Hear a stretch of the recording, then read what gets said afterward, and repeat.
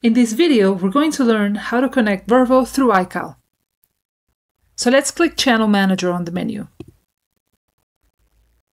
As you can see, the column on the right-hand side is Vrbo iCal. So let's find the property we would like to connect and click the Off button by the property. As you can see, there's a link we're going to copy into Vrbo. So go ahead and click Copy. Let's go to Vrbo, find the property you would like to connect, and on the menu on the left-hand side, click Calendar. Go ahead and click Import and Export. Click Manage Imported Calendars. If you're already connected to another iCal, go ahead and delete the connection. Click Go Ahead.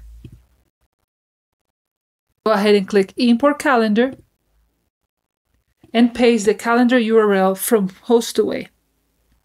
Leave it blocked and click Next. Let's go ahead and name this calendar Hostaway. And if you would like, go ahead and select a different color.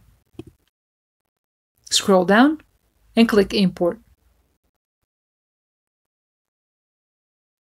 We now are going to export the calendar from Vrbo into Hostaway. So go ahead and click Back. Click Export Calendar. Copy the URL.